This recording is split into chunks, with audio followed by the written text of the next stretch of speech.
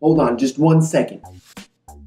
I have to finish writing this code because I'm coding on my cell phone. And guess what? You can do it too.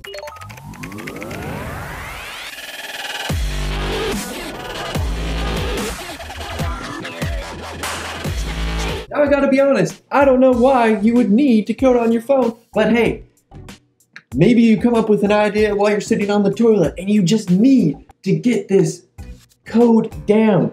Well, now you can just whip out your phone, code it up, and voila, you have it saved and you can bring it over to your computer later. Or maybe you're just obsessed with your phone and you think it's so cool and you wish you could code on it. Well, you can't. And heading right over to the App Store, you're gonna notice quite a few different things come up when you search the word Python interpreter. That's right, there's a lot of different apps out there. I personally have found one that I think is the best. Now I'm pretty frugal. I don't want to spend money on any of these apps. So if it costs money, I didn't even try it out. But this app that I found is pretty beneficial and I think you might like it. I gotta say though, the ratings on this app don't really agree with me. Most people gave it subpar when it came to rating it with stars. But nonetheless, I want to show you how it works because hey, this is awesome. You're coding on your phone. Now I tried out quite a few things when I was testing this app out. I tried for loops, I tried NumPy, I tried Matplotlib, and I even tried my buddy SciPy.stats. And guess what? It has the capability to do every single one of those. Pretty amazing. Now there is one downside to this app.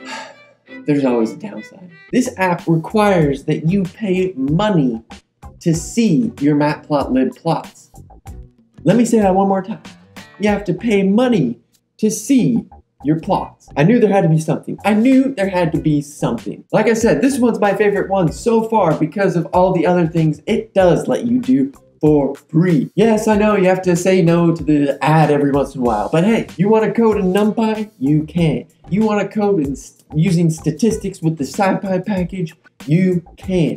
And any type of for loops, mathematical functions, whatever you want to toss at it. So next time you have an idea of something and your computer's not handy, well, I recommend you download one of these apps. I'm not suggesting any app in particular. I'm just saying you can use whatever you want, whatever floats your boat. I'm not sponsored by any of these guys. There's all kinds of apps out there to help you learn Python, but it's nice to see some that actually let you do Python. Because we all know doing is the best way to learn. If you found this video fun and entertaining and helpful, give me a thumbs up and please consider subscribing for more Python video content. I make a lot of videos about Python, tutorials, some other videos, some funny videos, so please check it out, subscribe below. Guess what? It's free, so your frugal heart can be happy.